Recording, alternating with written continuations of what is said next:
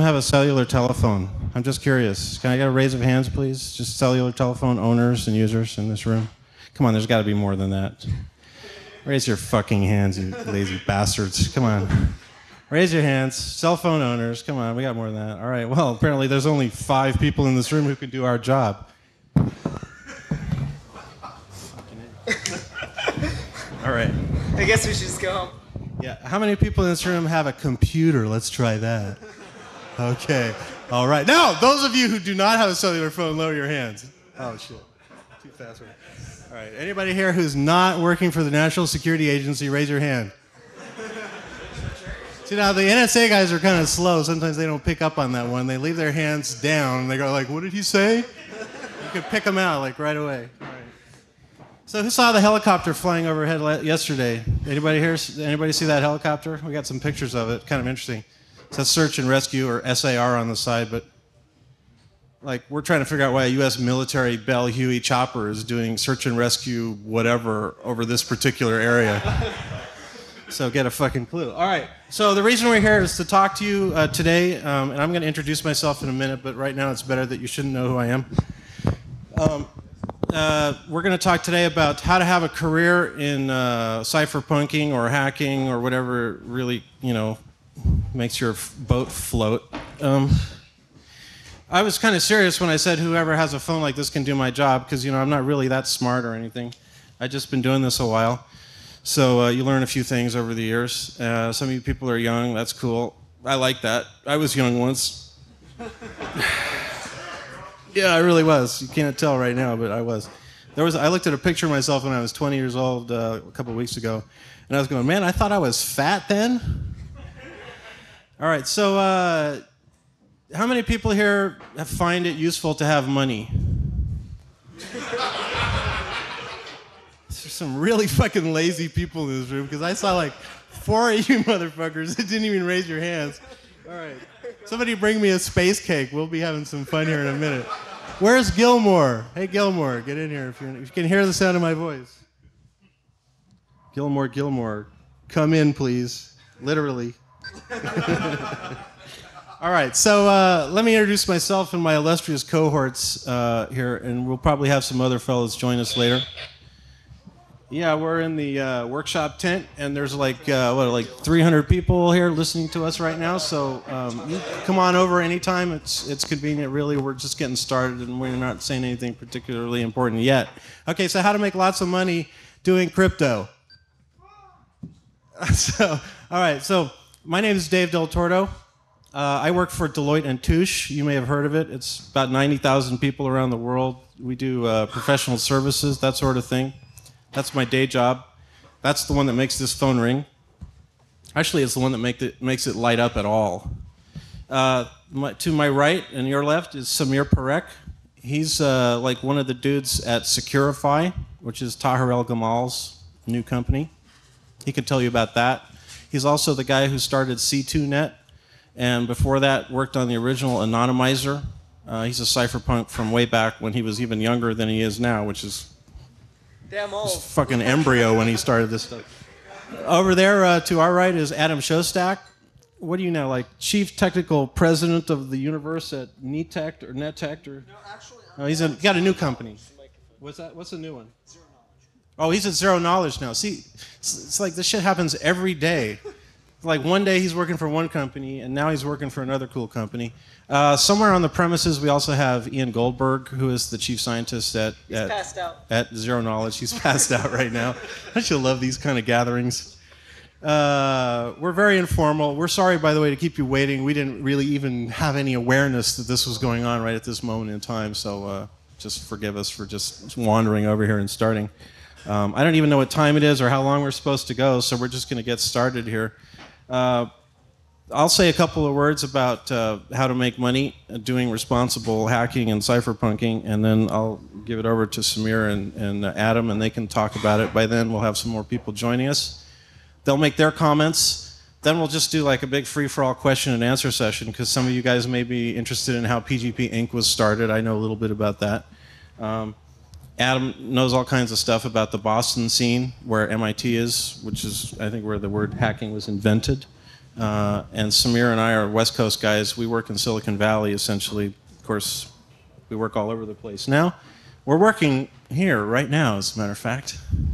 How many people would like to have that job? Still only one guy raising his hands. What can I say, man? All right. So this is what I did, right? I volunteered my time quite a bit for about 8 years, and as a result of that, got to be in some of the companies that started up, like PGP Incorporated. Eventually, I got to be a very, very important sounding title at Network Associates, which I then threw back in their faces and left for various reasons having to do with integrity. And I then signed on with this Deloitte & Touche operation, which for me is actually a pretty good deal. I'm the Director of Technology for the Security Services Group, which is the Cryptography Research Group. And it's a great job.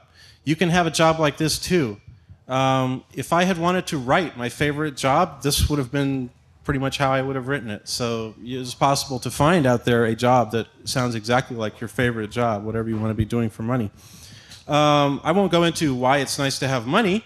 I don't have like huge amounts of money like some people here, but you know, I have enough to get me here and all that stuff, so that's cool for me. And I have enough to basically donate money so that I can do this Crypto Rights Foundation thing, which Samir is also involved in, by the way. He's like the number 2 guy, I guess, or the number 1 guy if I'm number 0 guy. That makes you feel good, I don't know. Anyway, he does as much as I do, which is to say that we put a little bit of our free time effort into trying to do technical security work for human rights groups, which is kind of cool. And actually, because I wrote my job likes that idea that I do that in my spare time, which is okay by me. So what I'm getting at here is that you need to volunteer your time in the direction in which you want to go. That's an excellent way of doing things in this world, particularly in the internet community where there's a lot of interconnected communities and work groups like we have represented here. I don't know how many of you guys arrived with each other kind of thing, or who's like just straggling in all by themselves, but there's obviously little groups of people who know each other, and this is a very cool thing that we should all meet in one place. That happens, at 1 million times a second on the internet, and that is how you get to know the people who will eventually start companies, run companies, or work at companies where you can make money doing your favorite thing. And if you're out there building reputation capital, which is a very investable thing on the internet, then you will have at some point a chance in the non-virtual world to collect a salary. That's actually a really cool thing because, as I said, you can then do things with your salary that have further, cascading effects on the rest of the world. So that's my 2 cents for now. I'll just pass it over to Samir, and he can say something about this, and Adam, whatever. You guys pick. Okay. So, I suppose the, let's see here. Somebody bring us some water at some point if anybody has any handy or something like that. Yeah, we don't know what's been put in it, so that may be a good thing. Who knows? We have a partially drunk beer. Thank you very much. Yeah! Okay, anyway. So, the way I've been trying to make money has been through starting companies doing... thank you. Yeah, that'd be great. You're the man. I've been starting companies doing interesting things that need to be done. And I suppose I'll talk briefly about some of what I did and some of what I've learned. I've got, 5 years worth of stories, so I can't tell them all today. But a few of them are pretty valuable. So if you're interested in starting your own company and you have questions, you can ask them, or maybe one of the brief stories I tell you today will be useful. So, where should I start? Well, just want to say we will be having ongoing workshops in the Cypherpunks and the Crypto Rights tent on stuff like this. So if you don't think of your question now or in the next half hour, an hour, you can come and talk to us anytime, assuming we're sober, Or not. Yeah, you may get a that's also answer. pretty useful. You get a really good answer. So, how long should I talk in level of detail? 5 minutes, level of detail. Discuss the market cap on your current venture. The market capital of my current venture? Okay. Just go, man. Just talk. Okay, so... Tell me about your job. Tell me what you do at your job. What I do at my job? Yeah, if you do anything. I don't know.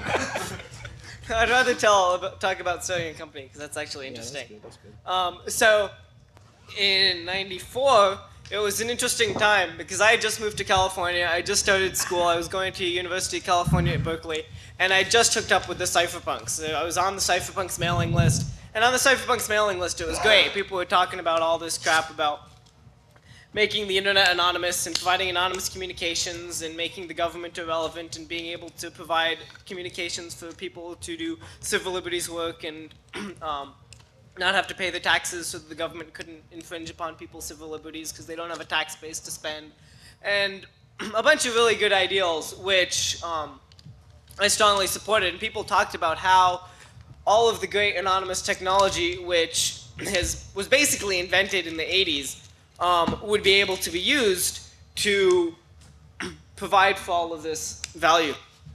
But everyone was talking about all this technology that was developed in the 80s, and this was in '94. And if the technology was developed in the 80s, why wasn't it being implemented? And most of the people were like, oh, this technology is great. Magic fairies from the sky are going to come down, and they're going to give us this technology, and we're going to overthrow the government, and it will be great, and we won't have to do any work. And I knew that was pretty bogus. So I thought, well, this is bogus. I should make something happen. So I just started a company. I'm like, well, this needs to be done. I've got a little bit of money. I had like a computer my parents gave me, a Spark 2, which was expensive at the time, and just got an internet connection and started a company. And it was all very confusing because I knew nothing about what company structures were, what sole proprietorships were, what taxes were, what. Thank you very much. I'm sorry, what was your name again? What's your name? Tobias? Everybody, this is Tobias. Can you thank him, please? Tobias is a perfect example of somebody volunteering in the sphere in which he's interested in working. You see, now I'm going to remember the guy. If he ever wants a job later, you know, not just carrying water either. I'm sure you could do cool stuff. Go ahead. Here's my card.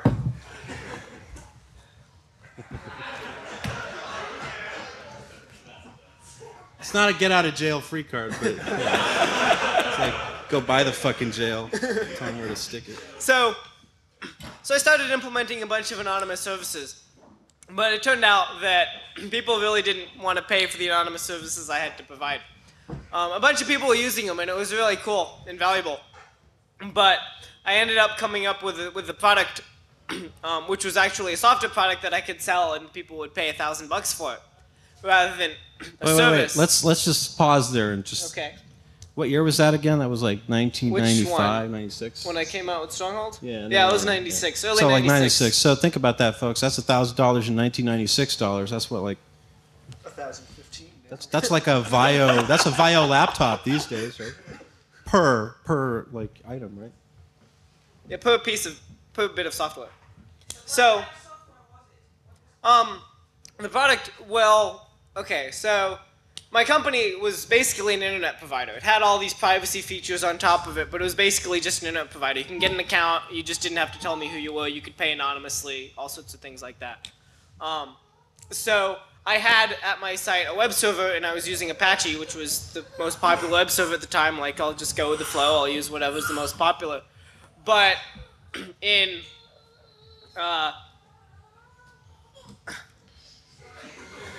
That's cool. Let him cry. That's cool. Yeah. Well, I'll skip that story. Well, no, so there was a story that I was considering to tell. I'll tell that later.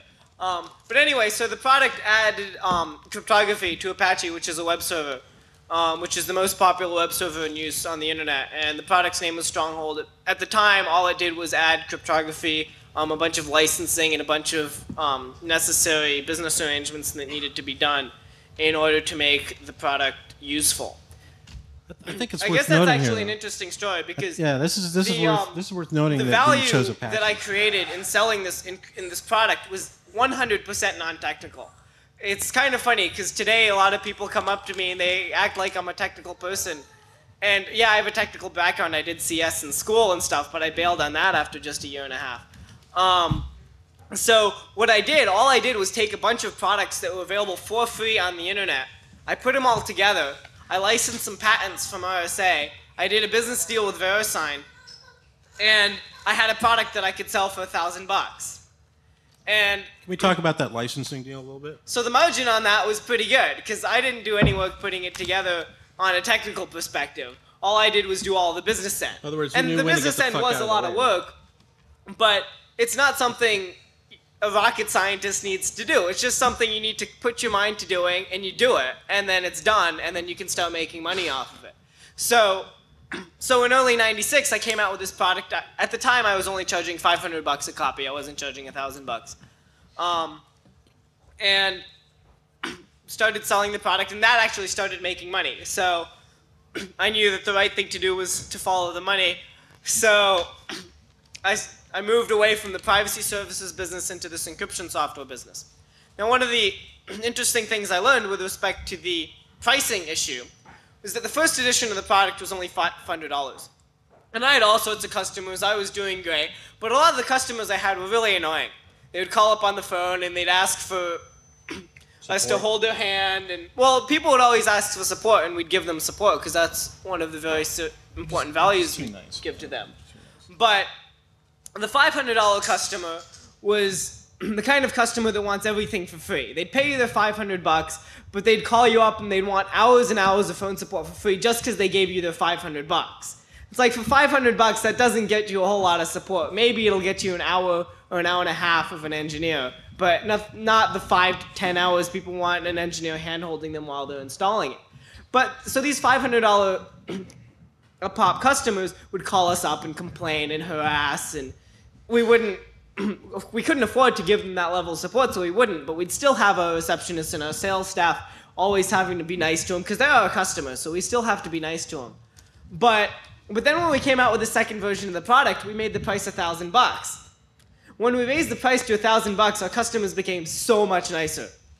We have a phrase They for this in the wanted United less States. for the $1,000 for the twice that they paid. We had a we bunch call of this- people who had been paying $500 before and got upset that we raised the price to $1,000. It's called separating the men from the boys. Exactly.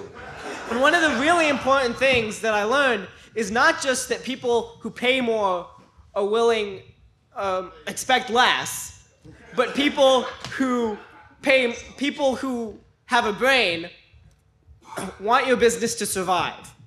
Because if someone is buying a product from you and you're charging them $10, and then they think, these guys must be losing money charging $10, they're not going to be around another year charging $10 a head for their product, then even though you're undercutting the competition and your product's better than all the rest, if your customer doesn't think you can make money by selling product to them, they're not going to buy product from you because they know you're not going to be around in a year because you'll have gone out of business. So customers who pay a higher price per unit then seem to have more interest in your success. Is that what you're saying?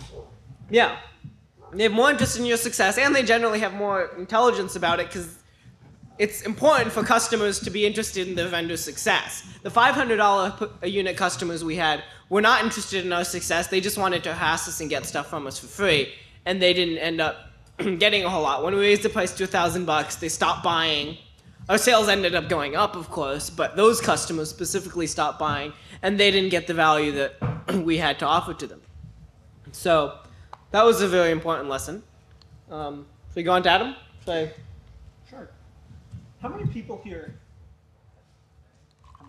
still smears Mike? So I'm curious. People here have a microphone that works.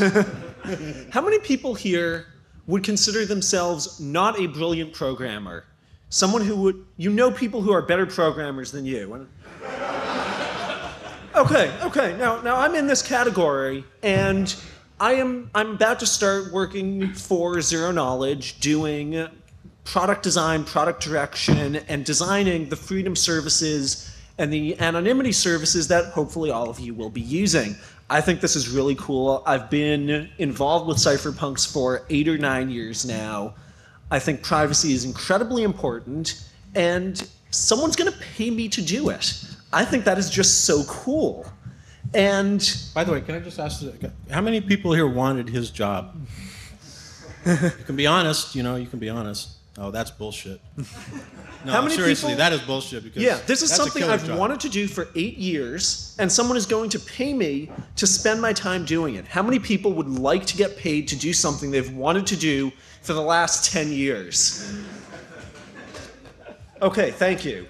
So, John? The question is, how do you get there? How do you get to a point where someone will let you walk in the door, tell them what the job you want to do is, explain to them why you should be paid to do it, and make this all come together? And a lot of it comes from the reputation stuff that Dave and Samir have been talking about. Reputation is really important. If you have the reputation, you can go to a conference and meet someone, and they'll say, oh, I've talked to you online, or I've read some of your stuff. And that's a really useful thing because it gets past some of the initial, well, why are we talking with you sort of thing that can happen because time's limited. So reputation is really valuable. The other thing that's a really valuable thing to develop is an understanding of how your pointy-haired bosses think. You don't need to think this way yourself. You need to understand how they think. And you laugh because it feels dumb, but if you want the job where they will pay you to do what you want to do, you have to know how to explain to them why it's a good idea for them to pay you. If you can't do that, you're not going to get the job.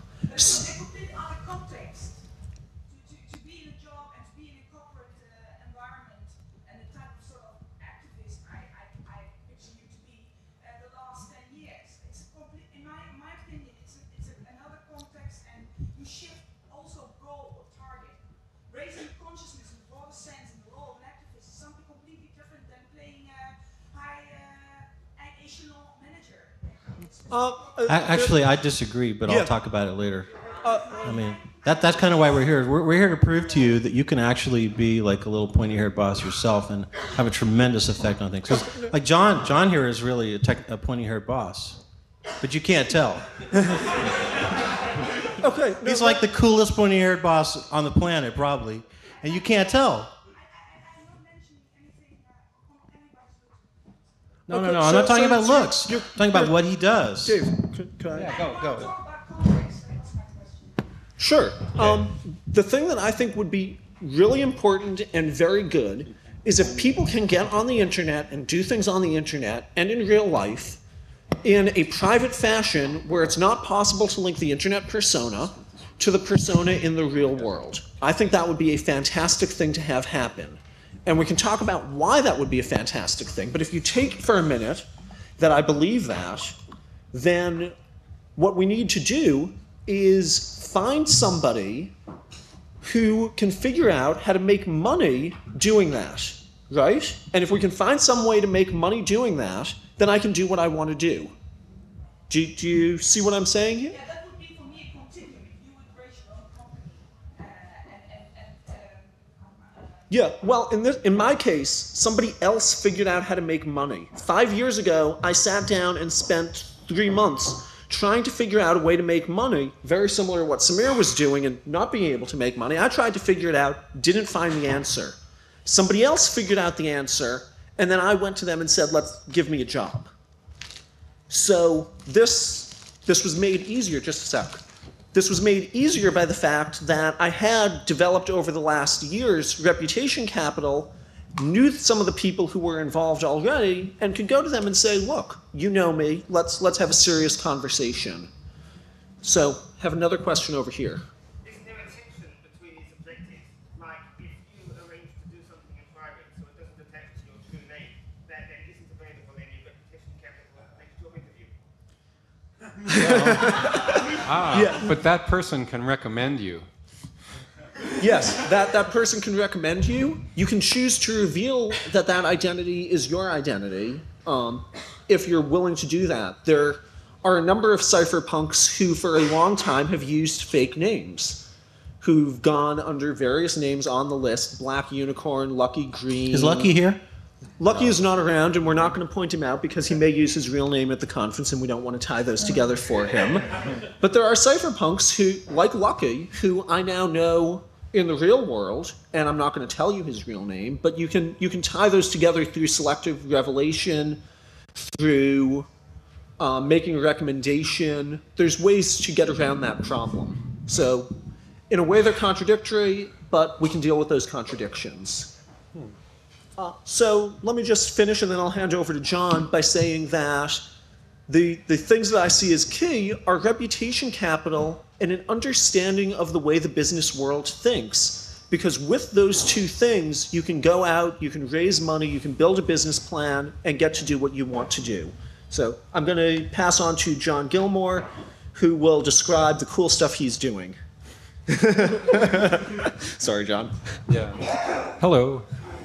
I guess I can talk a little bit about starting a free software company, which was Cygnus Solutions, and then go back to. I actually like to talk about your question or your comment. So Cygnus was a free software company. They maintained the GNU compiler and debugger. It was started by me, David Henkel Wallace, and Mike Tiemann in 1989.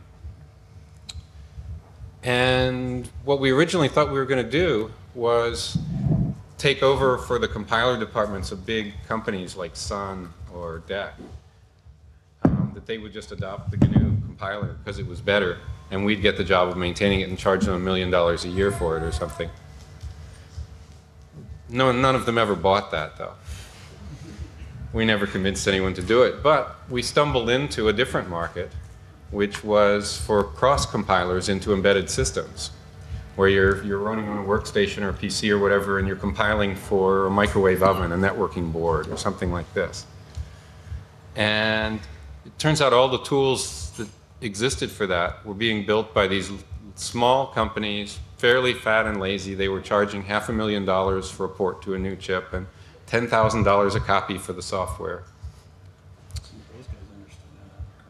So we took a piece of free software, put in the work we needed to do to make it compete with those, and then sort of blew our way into the market and said, well, we'll port it to your chip for $300,000. Right? And you can give copies away to all your customers. And they thought this was a great idea. We talked enough companies into this. Intel in the early days, Sun. We were doing the G++, the GNU C++ compiler for Sun for their research group that was building a whole operating system in C++. As long as you can solve somebody's problem, they don't care whether you do it with free software or with proprietary. What they care is they get their job done. And so they'll be glad to pay you the same kind of money they're paying the commercial houses, except the result goes into the free software community, and it keeps feeding back with updates and improvements from everybody else in the world. So that was how I tried to combine making a living and also doing good for software. And yeah, so in talking about your comment, yeah, I think it's possible to have a job and an activism life, and the two are separate. It's a joy if you can actually combine them. If you can't, you live with what you live with. But you can help, I think you can help by using the activism side, using your moral sense to seek out the opportunities in the commercial world and decide which ones are good for the world and try and get jobs at those, talk to the people at those, etc. I think if you talk about getting a job or stepping into the situation, I would say you need the incorporation of freedom to control the ethics from moral sense, basically. Well, sometimes, even when you start your own business, sometimes you don't have that freedom. In the United States, they passed a law about 5 or 6, no, longer than that, 10 years ago, that said that a company is not allowed to hire people unless they can prove that they're citizens of the United States. And this was to get back at people coming in from Mexico, and it's clamped down on general people living there and working without permission from other countries. It was a bad idea, I thought, and I said I would never enforce that law. At the same time, I heard that just a few years ago they had to raise the limit for how much you could pay foreign citizens in the company and then get them to the US. Had to raise that limit to $90,000. Huh, I'd never Just heard. because they couldn't find enough. Oh, foreigners, yeah, for cheap. I think that what you heard was that they raised the number of people allowed in per year to 90,000 right. people, and this year it's been raised to 200,000 people. Okay. Not the number of dollars that you can pay one of Number them. of people. Okay. Yeah. On the activism front, I think that from my perspective, in order to accomplish social good in the world, one actually has to do pretty big things. And one can't accomplish social good just by raising consciousness and telling people what's going on. One actually has to accomplish things, get things done, get products out there. And in order to do that, you need a significant amount of capital. And in order to get that capital, you need to start a company and make money with that company. So you can do things in two ways, I think. One way is to start a company whose goal it is to produce some product which has a very strong social good, such as the freedom product that Zero Knowledge Systems is putting out.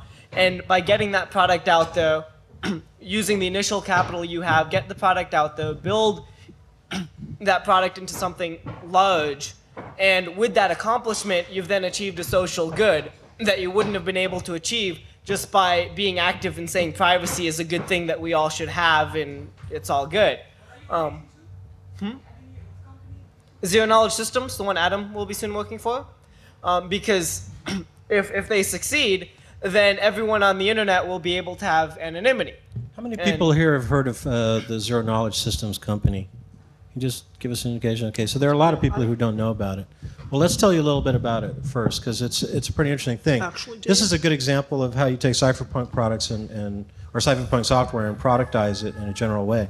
Did you want to say something? Yeah, I think this is a good idea. I want to apologize for dragging my company that I'm going to be working for in here, but I do believe we can use it for good examples. No, it's okay. It's a very good example. Yeah, if you didn't think it was worth working for, you wouldn't be working That's there. right. Yeah, it's perfectly cool. You know, a little plug here doesn't hurt anybody.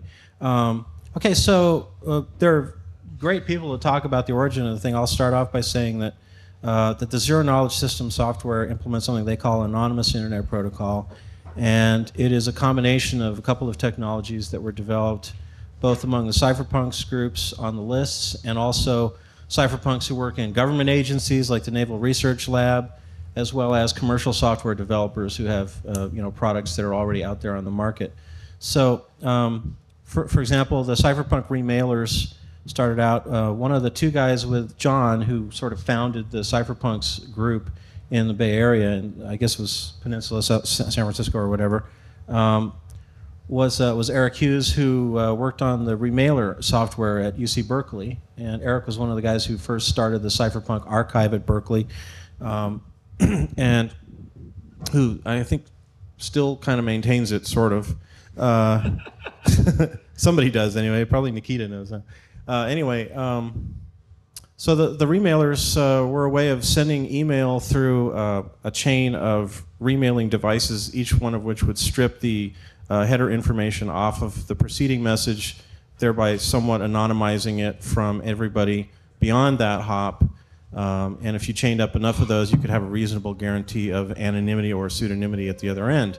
There were a couple of management problems in the system, among them being the reliability of the remailer servers, just the difficulties of working with SendMail, the fact that it was really more scripting than application development, stuff like that. But it became a very useful thing for a bunch of us to use to send email to each other anonymously, or to post to lists anonymously, or to news groups. And that was actually a good thing in the development of the cypherpunk movement, because it enabled some people to sort of rant and rave on lists, and some people to give us a really good example of their poor maturity, and some people to basically out themselves or get themselves thrown in federal prison or whatever. But it's one of those disinfectant things, that works really well as being a useful way for some people to post technical information, which was very important to people in other countries, for example, without having fear of being imprisoned. So that was useful. Then somebody at the Naval Research Lab came up with onion routing, which is an interesting protocol for doing the same kind of thing with HTTP packets. It was originally intended as a way for military people to be able to surf websites anonymously. Yeah, actually. Yeah, go ahead. On that topic, I asked these guys at the annual crypto conference, they presented the onion routing idea of forwarding these packets around so you couldn't tell where they came from. It's like, why is the US Navy working on this, and why do you want to make it free? Right? Why are you giving it to us? And they said, well, you know, we won't have anonymity out in the world unless you do. If everything is trackable on the net, you'll be able to watch us too. And somebody at AT&T picked up on this and came up with a marketing slogan that was very clever. It says, "Anonymity loves a crowd." So, I mean, this is a really cool point that John brings up. It was this military organization that decided to free this idea out into the world so that they could benefit from it, but coincidentally, everybody else here gets to benefit from it somewhat. Now, I happen to be of the opinion that this would have happened regardless of whether Naval Research Lab participated or not, because we were already on the track. But they really, pushed it a little bit. And of course, immediately some people found some holes in the protocol, and people found implementation problems and stuff like that. Could I jump And Adam works with one of those guys. Adam, yeah. Yeah, I wanted to say that the naval research guys are a great example of how you can twist your job into something that you really want to do if you can figure out a way to sell it to management. Right. These guys wanted to build a privacy tool. They said, we really need to look at these other countries' military websites. We can't do it from naval sites, so we need anonymity. Gosh, we're going to create this anonymity tool and give it away to everyone. It's an excellent hack on the Navy. It's an excellent hack, yeah, it really is. Phenomenal. Yeah. The management couldn't have replied to it to say, so we'll get a bundle of throwaway ISP accounts. But they didn't. Right. The important thing to understand here is the guys who did this at NRL are actually cypherpunks. We know them from various meetings that we've held, and they've come and they've shared the idea that, and this is networking that I was talking about way in the beginning. We know these guys reasonably well enough to say, the work they're doing is very good evidence of where their hearts lay. So, when John says that this is a an interesting thing for the military to do, and why did they do it? I mean, that's a perfect example of guys doing activism regardless of what their employment is. Okay, which is kind of what Adam's touching on and what John's talking about as well. Let me extend that a little bit more and say that, but they didn't is my flip technical answer. This goes back to learn how to think like your bosses. You and I understand that there's other solutions available, and this might not be the only way to do it. It might not be the cheapest way to do it, but if you present it correctly and sell it correctly, it gets done. But that's about the art of learning your boss how to think like you, and not. No, that's exactly the opposite of what he's saying. But it's if you want to make that point, it's valid. But that's exactly the opposite of what he's saying. Well, okay. What matters is you establish communication right between you and the boss. You don't care how he thinks. Get what you want. Right. You just need to know how to work within that system to manipulate. I mean, has anybody here heard of a television show called Sergeant Bilko? It's a really old American TV show about this guy who was in the Army, and he could get anything done. His commanding officer came to him when there was any problem because this guy had it down. He understood the system so well that if it was a matter of like getting this huge truck, or if he needed an aircraft carrier for something, he knew who to call for the favor. He knew how to manipulate the system. He knew how to fill out the forms, whatever needed to be done. I really have a problem. You do. You really have a problem. Yeah, I have a problem with you putting forward some Chinese strategy that it doesn't matter what kind of system you do operate. You put forward some of your parameters. You're thinking it's going to be okay. But the military has this sort of goal. And as a hacker, as an activist, you didn't have to support the goals that the whole military system has. And that's my point. You want to tell me it doesn't matter where you operate? No, that's outside the military system. that's not what I'm saying. That's not what I'm saying. That's interesting, but it's not what I'm saying either. No, okay. One, I did not contribute anything to the actions that the military did. I don't use the Naval Research Lab systems. I haven't contributed code to it. I'm not doing anything for it. I'm using it as an example of how people who are working for the military are doing things that I think are useful. Now, would I suggest that everyone go out and use this military system so that they can get anonymity? No, I don't think that's a good idea. Actually, they don't have to, because your company is going to provide a nice solution, aren't they? Which is really more to the point. When someone is working for the military, and that's a choice that they've made, if they'd like to build technology that I find useful, like the GPS system, then I may decide to take advantage of that. I don't consider that the military per se is evil. They do some good things, they do some bad things, and we need to judge those. Yeah, it was actually the military that invented computers. It was the cryptographers trying to decode things. No? Okay, so forward onto some more bullshit. So, okay, I just want to give you some summary points here that we can argue about over in the tent over there, or over in the crypto rights tent. A couple of things that floated to the top here. One, write your own job description, which is a really useful thing. Go out and volunteer in that area and network with other people who like to do what you want to do. Samir suggested that at some point you may want to start your own company if you have the right, constellation of people and finances.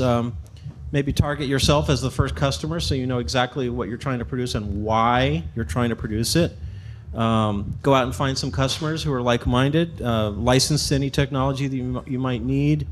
Find customers who will pay more because they care about the fact that you're going to survive to provide them with further services. Develop reputation capital so that you can, so you can make your way through the technical community you want to work in. Learn how to think like your boss and understand how they work so you can manipulate what it is that they have to offer into something good. You don't necessarily need to start your own company. You may actually find somebody who does exactly what you want to be doing and has figured out a way to sell it. Join up with them. And try to solve your problems with free software. It's a really good thing to do for everybody. So those are some of the things that we talked about. Does anybody want to talk about any of those topics? Or anything else? Yeah. Yeah. Okay. Okay, so got a question over there. I think the most important point of this is reputation. Of course, I have a live example from the job I work at. We are currently replacing someone who did what we are doing now before us. And this guy is charging ridiculous amounts of money for really simple things. And the one reason why he can't do that is because nobody except us, and we're the new guys, understands what he's really doing and he can sell it. Everyone believes he's a wizard, a guru, some newer mensch. And he probably is. Which is totally cool. I've seen some of his code. Yeah. No. Let me just say something here. Don't necessarily take that guy down in order to convince us that you're good, because you're probably good. I can tell, and that's cool. And he's probably good too. But you have something to offer for less money, and you think you can do as good a job. He's good, but he's not as good as they believe him to be. Right. That's what he can sell for really good money. And Okay. It's all reputation. So there's snake oil in reputation as well as in software. That's pretty obvious. Yeah, the point is that if your software is adequate, if it's bad, you can't sell it. No Right. matter how good your marketing is.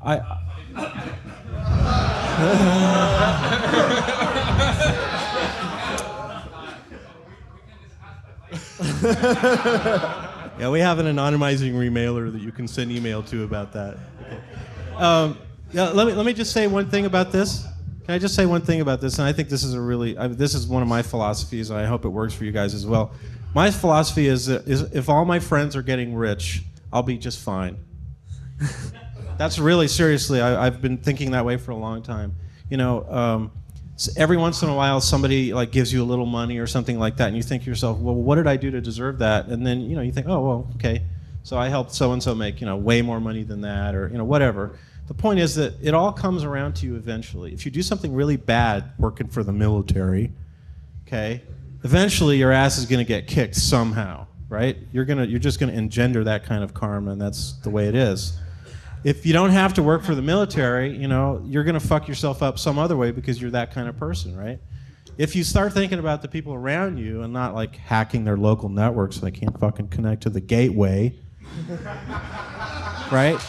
Then then you're probably somebody who's out there doing good work for a lot of other people, and we will find out about you and we will help you out. I mean, people come to me now, young guys, whatever, older guys, doesn't matter really, and they find out what my gig is, and they say, you got any work? And I say, yeah, absolutely, or I say, no, fuck you very much, because it's based on, I don't say it right to their face, but if this is a person who has not contributed at all, or a person who has zero potential to contribute, or doesn't evidence any interest in other people, then it's not going to do me a lot of good to help them, because it'll be like a dead end for me to put my energy into, right? But on the other hand, if it's a guy that writes a really useful tool and he starts giving it away to people free, I want this guy to get as much press and as much exposure inside my company as well as to all my customers and clients as I can possibly give him. I mean, guys like Adam, Samir, John, whatever they're doing. I mean, John's funding essentially a free software product right now with the Free Swan thing, and we're going to be demonstrating that, right? Ongoing during the conference, but at some point it'll be set up between the Cypherpunks tent and the Crypto Rights tent. We'll have two ends of an IPsec tunnel you can check out. I think we'll have the IPsec Install Fest on Sunday, which Sunday means afternoon. Means that John and Hugh will show you how to do it. Bring your Linux machine. We'll install the IP security stuff on there, and you can set up virtual private networks among you and all your friends. Very cool. So anyway, my point exactly is that they're doing stuff like this. I mean, he's flying himself and a couple other people out here to do this thing because he's got the wherewithal, because he worked inside the corporate thing at the right time and can now do this, can afford to do this. I mean, this is a very good example of somebody who puts his money where his mouth is, right?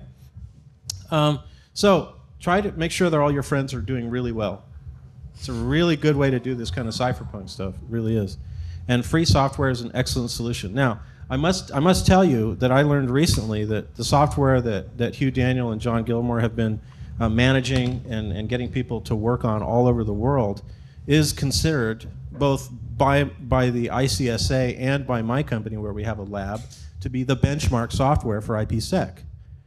That's not an insignificant fact, in case anybody Which here is pretty frightening, actually. It is pretty frightening. Yeah, I mean, what if it you know means what's is really going on. what do the rest of those guys Right. have? I mean, Yeah. But this is a great example of how a free software product run by cypherpunks is raising the waters for all the boats out there doing IPsec. Because everybody is basically breaking their product against what they're doing. Okay, so more questions. Anybody have a question about the technical question, perhaps? Yeah, we got one right in the middle here. He's been waiting for a go while. for it.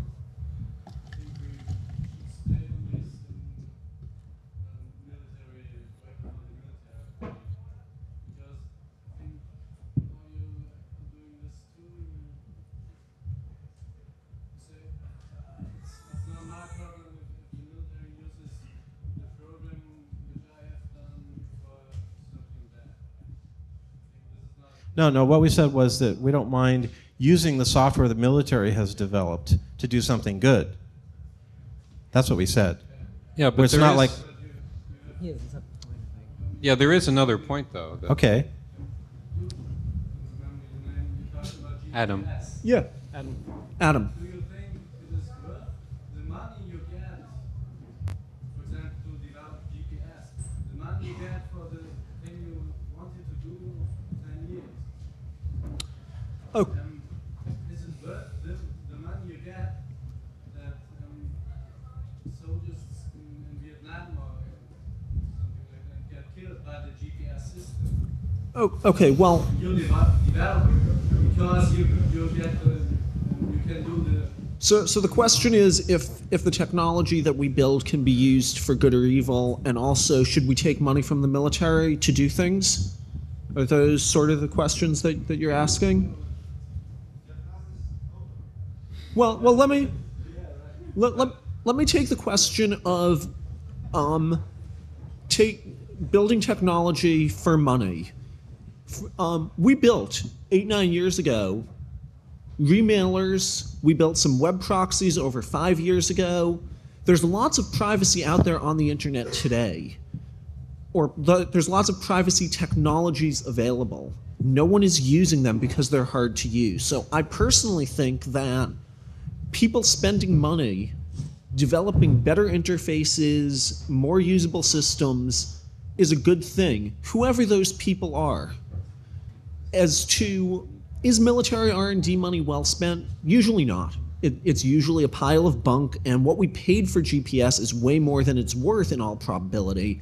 But we don't control what the military spends money on. About a week ago in the New York Times, it came out that the US Air Force was spending $800 million that Congress had told them not to spend to buy a new satellite. The military in the United States goes off and spends money on things that it wants to spend money on, and the reason we brought them up, the reason I'm using them as an example, is because some people who were working for the military, still are working for the military, found a way to build a useful piece of technology and make it available to people. And I think that's a good thing. Despite all of the evil things that the military does and that the police forces in the United States do, I think that having them build technology is good. Yeah. Let's not get into the rhetoric of, like, something done for the military justifies what the military does. That's really not relevant to this discussion. Question, yeah.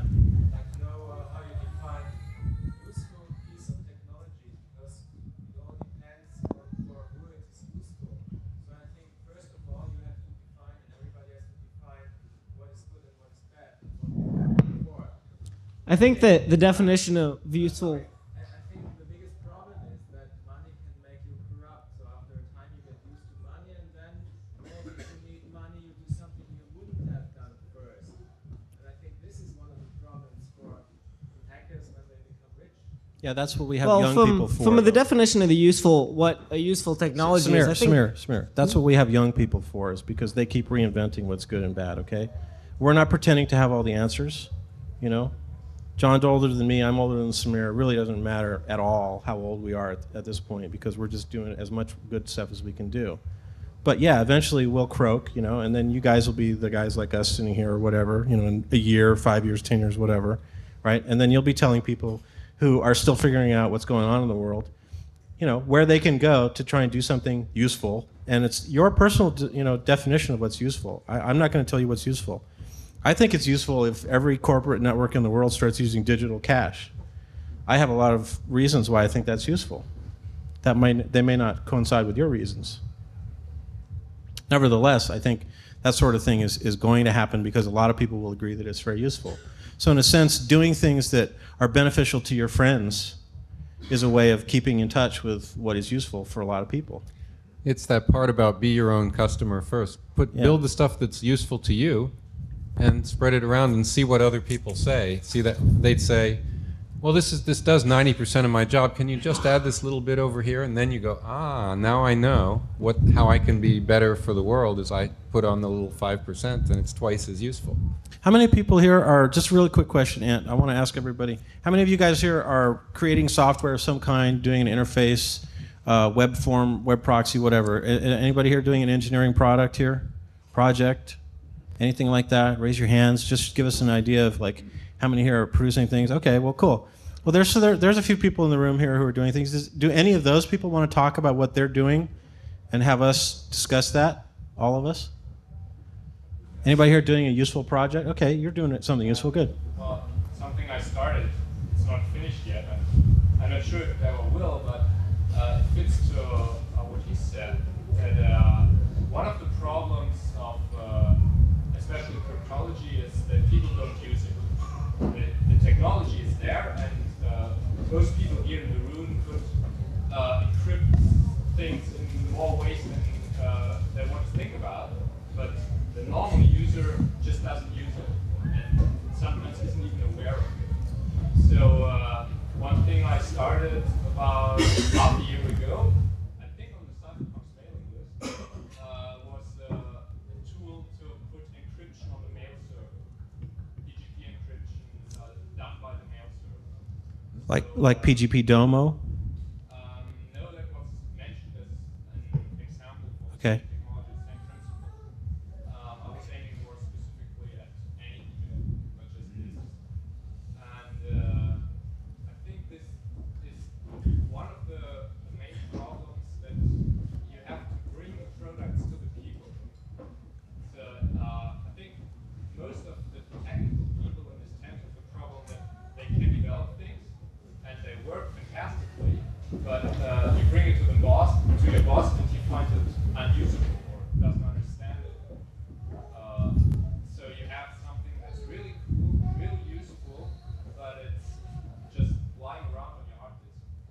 Right. So this actually goes to what something Adam was saying about not necessarily needing to start your own company, for example, or finding somebody else who already has a company that wants to sell your idea. Yeah, it doesn't. Because that's a way of understanding some boss somewhere, or understanding some business person, to the point where you can essentially engineer them to do something good for everybody, right? The next 15 minutes or so and answer questions. Well, they'll be up here for the next half hour. We'll just hang out. Yeah, that's good. People want your car, they buy it, and they drive it, and they have fun. So there are some people who say that too much cars already. So what's the difference between good and bad? Because it's useful for me. I don't Okay. Yeah?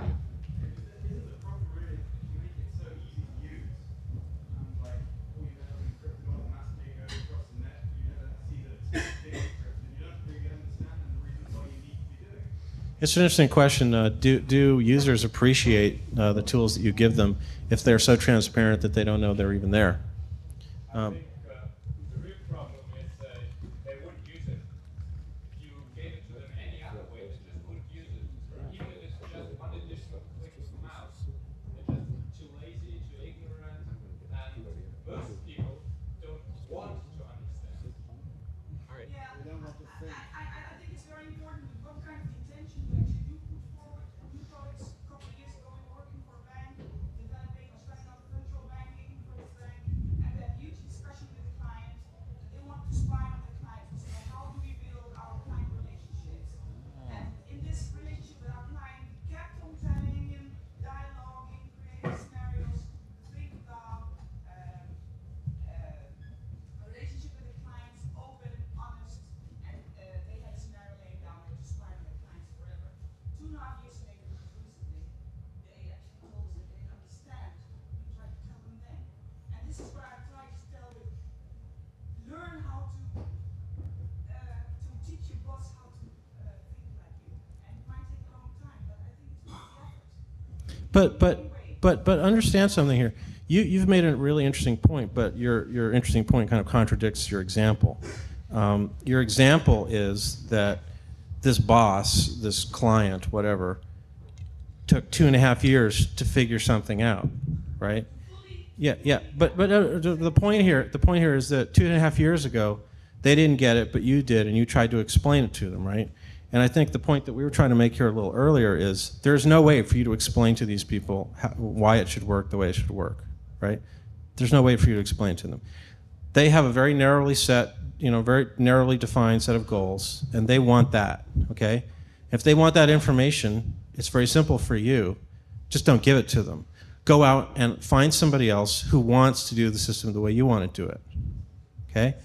That can be done. So don't get hung up on one particular customer, because you should be building a system for yourself, right? If you build it the way you want it to be done, people will come and find you and they'll say, I'd like something that does that. Can I please buy it from you? I think new products move forward in interaction, and if one is more narrow-minded than the other, it doesn't mean they don't teach each other. Yeah, but you understand that you didn't teach that customer anything. They learned it themselves. It took them 2.5 years, right? Well, you may have had an helped. impact. Yeah, you helped.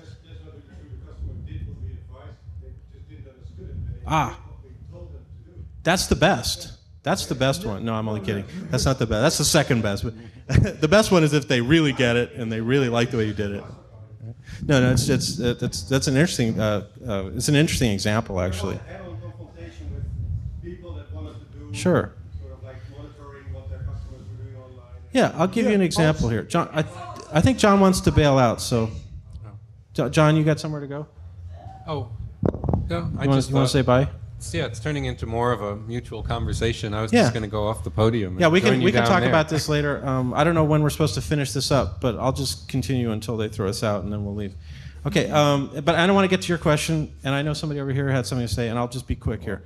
I have customers on a daily basis who want something done a particular way, and they don't understand why it should work that way, why it should work any other way, and I have to educate them, as best that I possibly can. That's one of the downsides of the job that I do, is that I do have to go out. Yeah, downside. That's one of the less good things about my job. My job has lots of good features, but I always have to think about, some of the little bummers that I have. One of them is that I have to go out and talk to people. Now, here's what I've done to engineer the situation so it reduces the impact on my stress, and so I feel like I'm still doing what I want to be doing. I work for this big company. I make a phone call. If a customer calls me and says, we're doing all this security engineering in our e-commerce product, and we're not sure why you specified all these particular ciphers to be used. We think it's it's overkill, and we think DES is just fine for what we want to do, stuff like that. Why do you want us to do this? Because it'll cost us $10,000 something to have this engineer fix this thing, and then we got to do all this QA, and it's a real hassle. And it's very easy for me to fix. I have a couple of different strategies. One is I tell them, as we rev your product, we will help you. We will provide an engineer to do that, and we'll send you a bill for it, so it won't feel so bad, And some of them do that. In other cases, we say, oh, well, that's cool, no problem, but we're not going to give you the seal of approval of our particular little company because we don't believe that would be a responsible way to conduct those affairs. Now, I have the advantage of working for a 90,000 person audit company. Okay, I chose my strategic location very carefully here. So you understand what my cypherpunk design is on the world, right? I'm out there to try and free up a lot of software, encrypt everything, give people privacy, all that kind of stuff, promote human rights, work on things like democratic voting systems that use cryptography, etc. And the way that I do it, working for the cryptography division of a very big audit company, is that I go in with the auditors, and while we have them by the testicles, saying this is how much money you have, and we know that you're doing all this stuff, and you shouldn't be doing that, and this is illegal in this country, and all that other stuff, we say, oh, by the way, we won't be using DES as the cipher in your new product. And they go, oh, yeah, okay. And it works really well, because you've got them, where it counts. It's a really excellent motivating factor in our business relationship with all of our clients that they find it advantageous to do things the right way. So whether you're doing that, or you're selling software, or you're selling professional services, or you're selling engineering services, whatever. Yeah, we're gonna. Okay, so we're going to the next question, right? So that's always true. Yeah, please.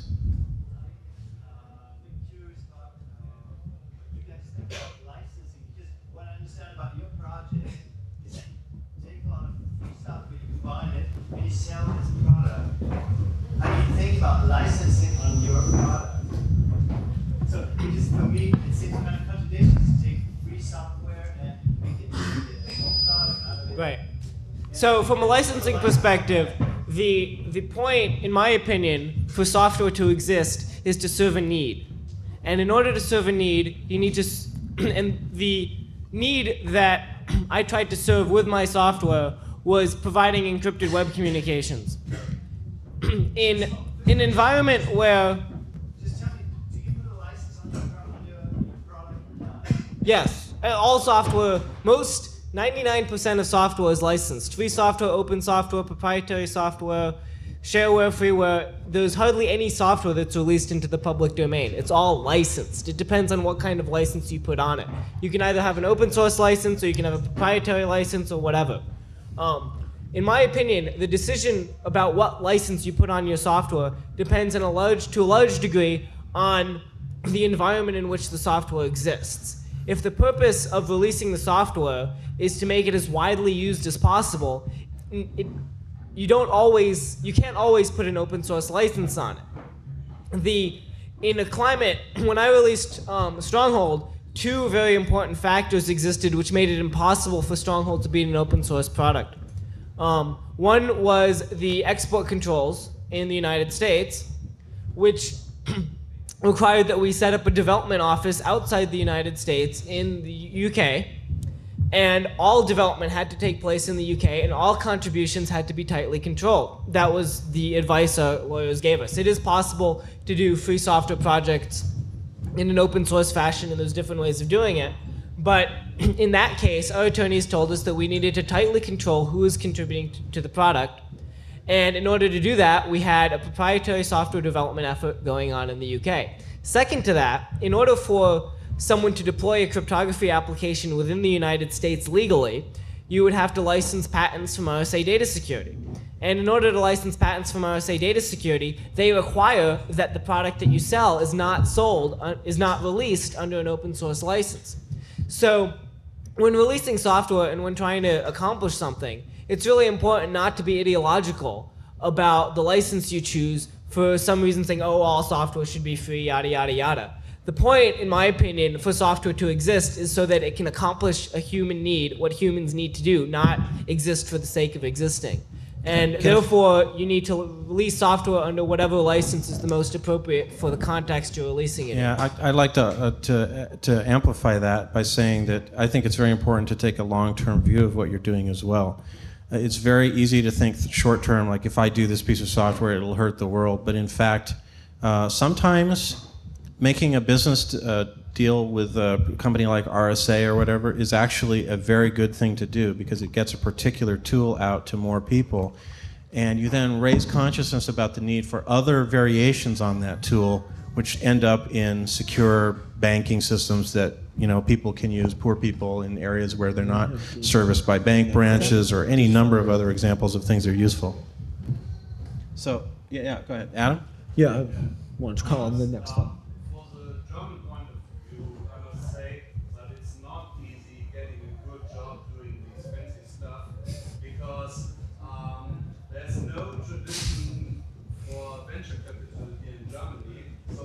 Not easy to get money like in the US, and you go to a company, there's the normal company has management stuff, they have their sales guides, and they have the development. So if you get hired by such a company, the sales droid will go out and sell the product even before you have written the first line, and then they will put big pressure on you to get the product released. And if you're going to have big pressure, you will make bugs, and you have no time to test it. And that's no point how I would prefer to develop software. So I'm doing it privately, and nobody is going to put pressure on me. And so let me ask a question, because you started by saying that in Germany it's not easy to design your own career path the way it is in the US. Is it possible, I know that there are some companies here in Germany, SUSE Linux, that are doing things. It's also possible to work for a company in another country. I know a lot of people who do this. If you can't find the company you want to work for in Germany, reputation capital. Yeah, it doesn't have to be a U.S. company. It could be an Israeli company. It could be a Russian company. If there's something that you've done that's really cool, release it to the world so that you can take credit for it. The projects that you work on in your spare time, make them available, develop a reputation, get to know the people at the company you want to work for, and then go to them and say, look, I've done A, B, C, and D. I'd like a job.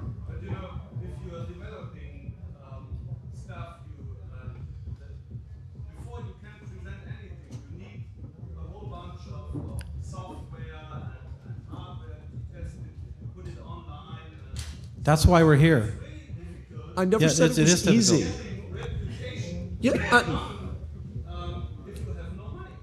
Okay, so I work for a big company. We have labs all over the place, including one in Germany.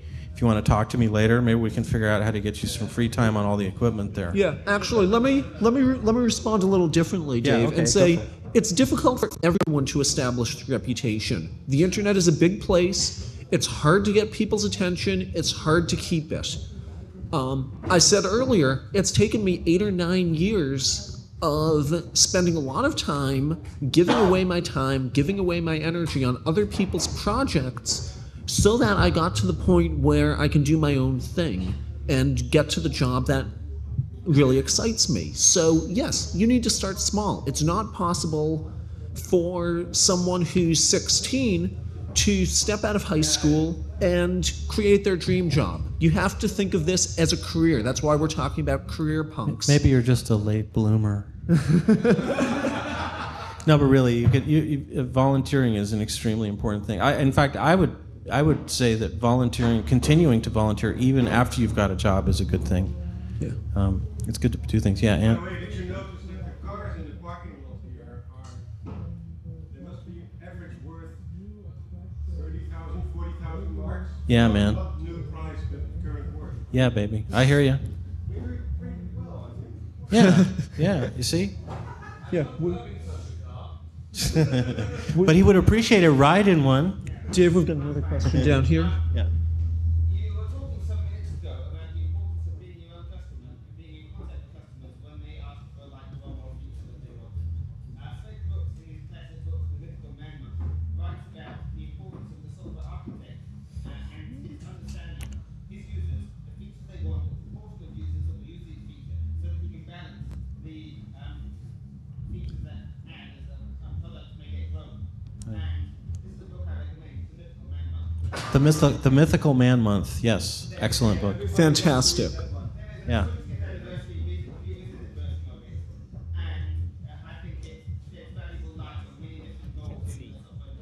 Okay, I have an action item for you, Ant. Can you write that on the message board on the refrigerator in the Cypherpunks tent? So anybody here who wants to can come by and get the title of that book. Cool? All right. Also, if anybody has a question they want to ask of anybody in the Cypherpunks group, you can send email to ccc-punks, P-U-N-K-S, at cypherpunks.to. That's Cypherpunks spelled C-Y-P-H-E-R-U-N-K-S, or something like that. I'm not sure. Oh, so I think at Dot this toe. point we're starting to lose people, and I'm going to suggest that we. Yeah, it's a good time to break it up. We, the panel, will stay up here and answer any questions that anyone has. But thanks very much for coming, and we hope that we've been useful to you. Yeah, and we can be useful to you in other ways later on. You may not know about them yet, so Do you come want and to talk throw to in us. one last question before we break? One last question? Talking about literature, the book Peopleware is a book everybody wants to read, I think, because it gives you a good impression in which environment you want to work in. Cool. If you find that the work environment that is descriptive in Peopleware is something where you already work in, then you're probably not very good. Yes, that's Tom Peopleware? DeMarco's books are. Tom DeMarco is the author of Peopleware. Great book. Good recommendation. Okay. So anyway, just take it really seriously that it's good to have a job, because that gives you the opportunity to do a lot of other important stuff that everybody here will appreciate. So go out there, and if you have any questions, let us know. Thanks.